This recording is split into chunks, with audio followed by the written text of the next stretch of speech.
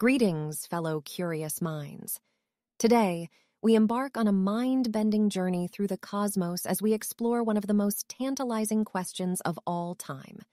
Is time travel possible in our universe? Buckle up, because we're about to dive into the realm of theoretical physics and uncover the secrets that may unravel the fabric of time itself. It's a cold, moonless night with a mist that hangs heavy in the air. As you turn to cross the road, fog swallows both the sound and headlights of the oncoming car.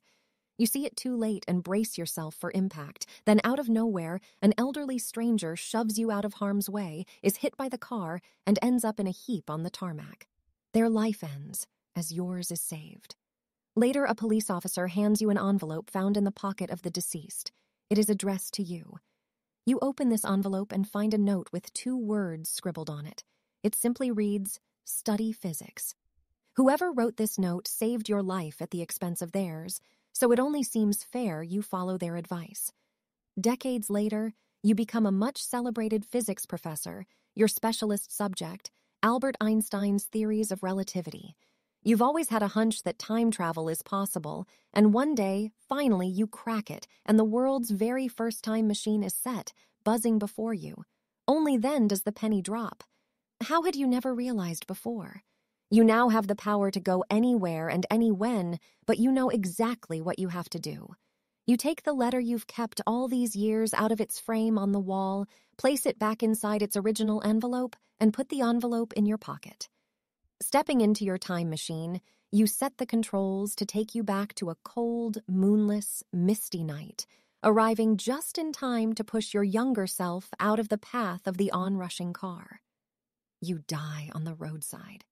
It seems simple enough, but the real joy of time travel stories like this one comes once you begin to scratch beneath the surface and some incredibly profound questions begin to emerge. First of all, who wrote the letter? The older version of you simply takes the letter they'd already been given as a teenager back in time. The letter is a seemingly creatorless entity stuck in a time loop. This is the bootstrap paradox. Secondly, do these time loops keep on repeating?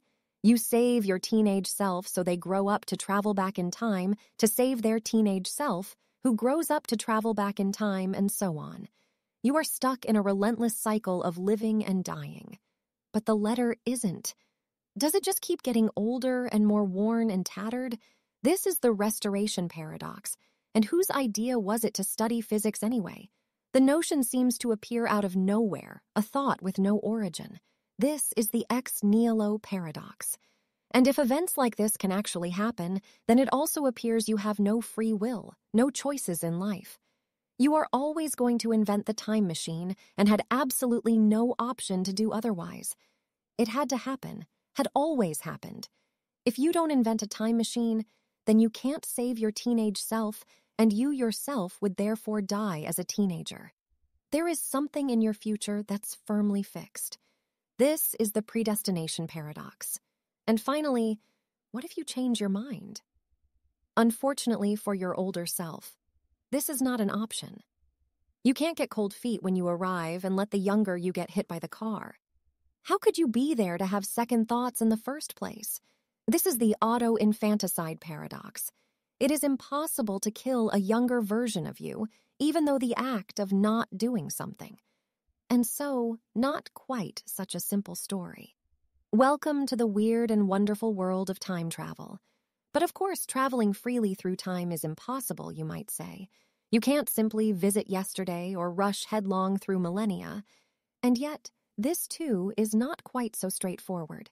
Despite its myriad impracticalities, there are slivers of possibility lurking at the lying just out of reach. And so, the question arises. If time travel were to be possible, just how could we do it? In 2021, a researcher at Portsmouth University calculated there are about 6 times 10 to the power of 80 bits of information in the observable universe. That's a 6 followed by 80 zeros. The sun beats down as the distinctive whooping barks of howler monkeys echo around the humid swamps. The current in the muddy, winding river is so strong that you don't even have to paddle through your canoe. You just sit back and take in the sights and sounds as you're carried along. Jack Finney, arguably one of the finest proponents of time travel fiction, compared our experience of time to a river like this one. It seems like we're relentlessly ferried downstream from the past to the future. We have no need to propel ourselves, but slowing down, speeding up, or turning around and heading back upstream doesn't seem possible either. But what happens to the parts of the river that we've left behind? Or in other words, where does yesterday go? It certainly seems as if it just disappears. Yet making the same argument about an actual river would seem ludicrous. You're unlikely to accept that the riverbed is torn up and mysteriously vanishes just because you've disappeared around the next bend. The upstream parts of the river are still there, even if you aren't. In the same way, it seems as if tomorrow isn't real until it is, that somehow it magically appears once the curtain falls on today. But that would be like new water springing up to make the river of time longer, only once you approach. Where would it come from? And so, over the years, scientists have revealed that time really is like that river, with its length already laid out in its entirety, from its source high in the foothills of the Big Bang to its estuary at the universe's eventual demise, the past, present, and future existing alongside one another. Your great-great-great-grandchildren every bit as real as you are now. Your great-great-great-grandparents still alive and well, frolicking in the swells upstream in the vast river of time. Philosophers know this idea as eternalism. It's the opposite of presentism, which argues that only now exists and that the past is gone and the future yet to emerge. Debates between eternalist and presentist philosophers have raged since the days of ancient Greece. Indeed, the 4th-century philosopher St. Augustine compared the present to a knife's edge, straddling the perceived past and an imagined future. But to a physicist, eternalism is known as the block universe theory and is based on Albert Einstein's much-lauded general relativity, one of the most successful theories in the history of science. In 1905, Einstein publishes the special theory of relativity. It does away with Isaac Newton's notion of absolute time. There is no universal clock that everyone can use to agree on when something happens. Instead, as the name suggests, time is relative. Depending on how they move through space, one observer could see event A happen before event B, while another sees event B occur before event A. Both observers are equally correct, and event in your past could be in someone else's future. This is yet another reason why all our yesterdays cannot simply vanish. How can they, when the events they contain might form part of somebody else's tomorrows? As well as this, special relativity cemented the fact that space and time are not completely distinct from one another. In 1908, Hermann Minkowski develops Einstein's work and properly unites space and time once and for all. He says that moving through space affects how you measure time, because the 3 dimensions of space and one of time are actually woven together into a single fabric that he called spacetime. But how do we know that space and time are actually bundled up together into the spacetime that the block universe is made of?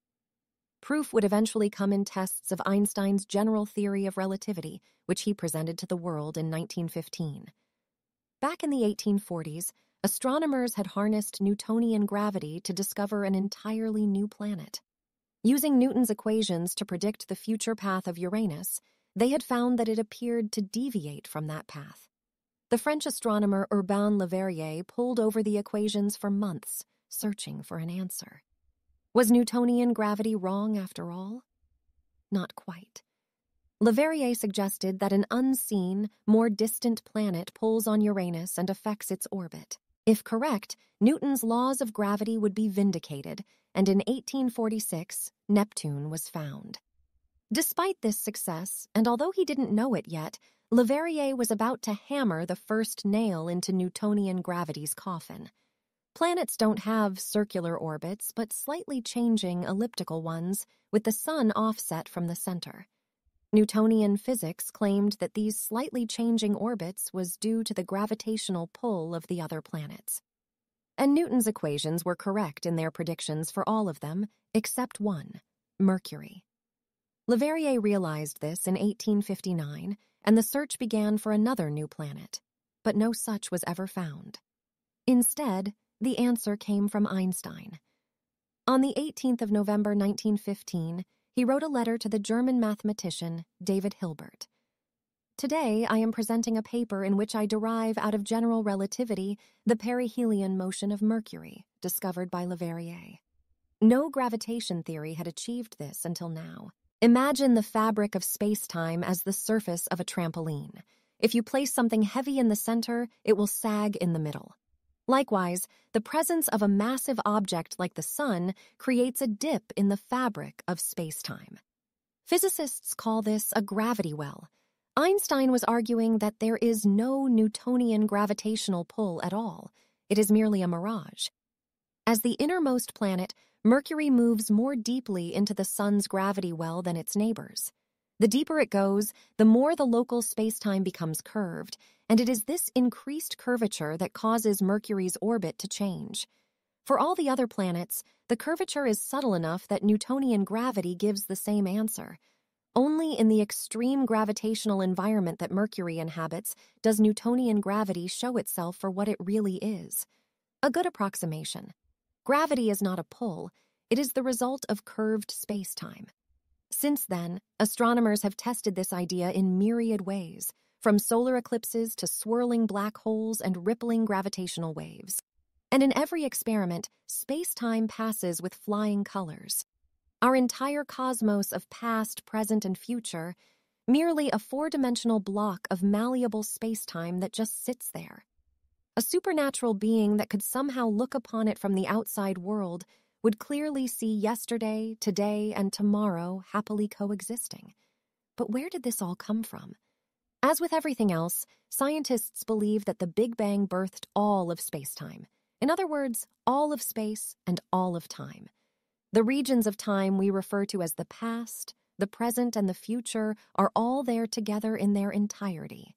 And so, it is as easy for two people to exist then and now as they do here and there. They can be separated by centuries of time, just as they can be separated by kilometers of distance. Any object within this block universe can be given 4 coordinates, 3 spatial to say exactly where it is, and 1 temporal to say exactly when it is. Imagine that an object's location in the block is marked by a dot. Even the dot of a physically stationary object moves because its time coordinate is constantly changing as second ticks after second, and today relentlessly becomes tomorrow. Join all the dots belonging to one particle, and you have a line that maps out its path through the block universe. A world lines. You are nothing but a collection of particle world lines woven together, a knot in space-time shedding and absorbing new world lines as you move towards the day, the knot that is you and does itself, or is undone. All the actions you will ever take, from what you'll have for breakfast every day, to if and who you'll marry, and the houses and jobs you'll flip between, are all entirely mapped out. You can't deviate from your journey any more than a train can deviate from its tracks. In this way, the block universe is like a book. The beginning, the middle, and the end are already written and unchangeable. Every choice you think you're making is actually pre-written, and so one that you were always going to make. A character caught in a love triangle on page 150 may be unaware that it gets resolved 50 pages later, but resolved it will be, and in the way it was always going to be. And this is why our time traveler from the opening story had to invent the time machine. An older version of them had already indelibly appeared on an earlier page. Their world lines eventually looped back round to intersect with themselves at a previous point. But can this really happen? Can you travel to the seemingly long-distant past, or indeed the far-flung future? If over then is no different to over there, it seems that the door to time travel is well and truly open. In a distant corner of the universe, a gargantuan supermassive black hole is holding sway over an entire galaxy. Its intense gravity is pulling, stretching, and ripping up whole solar systems.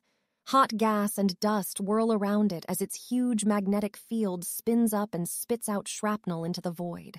Among this debris is a tiny subatomic bullet, a proton, which races across the cosmos as close to the speed of light as it's practically possible to get. It has 100 quintillion times more energy than an ordinary particle of light, and after traveling over 1 billion light-years, it slams into Earth's atmosphere with 21 million times the energy of collisions inside the famed Large Hadron Collider at CERN. It is so energetic that to this day astronomers know it as the "oh my god" particle. An example of an ultra-high energy cosmic ray, it is a reminder that the Earth sits in a celestial shooting gallery. And when rays like this one strike our atmosphere, the impact is so violent that it bursts into invisible fireworks display of subatomic particles. Pions, muons, and neutrinos erupt and cascade down to the ground. In fact, cosmic rays are so plentiful that they give you an annual dose of radiation, equivalent to 3 chest X-rays. And for one Italian physicist, cosmic rays became an obsession.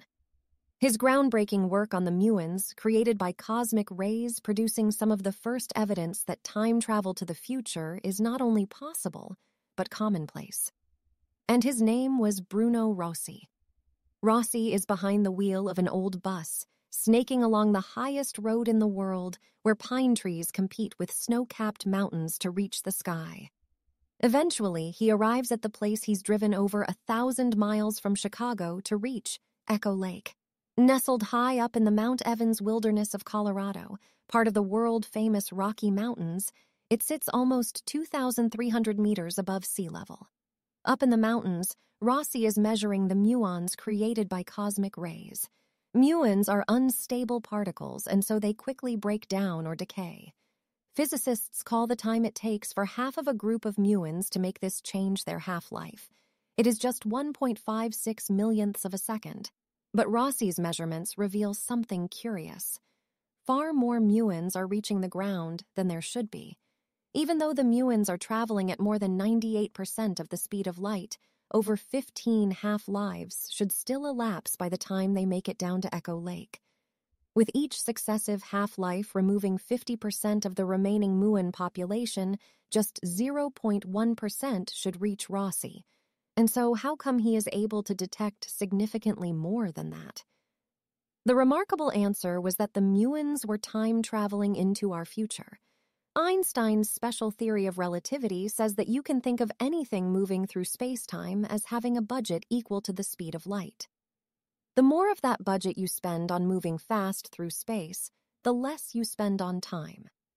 As the muons are traveling at close to the speed of light, considerably less time passes for them than for Rossi.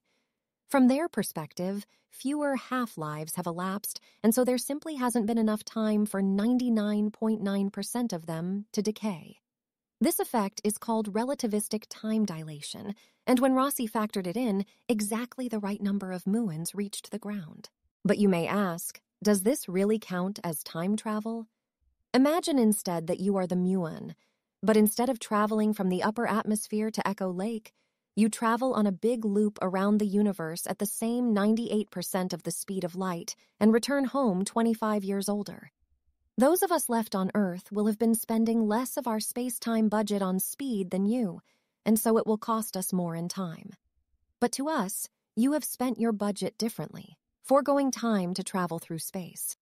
25 years may have passed for you while you were gone, but 125 have elapsed on Earth.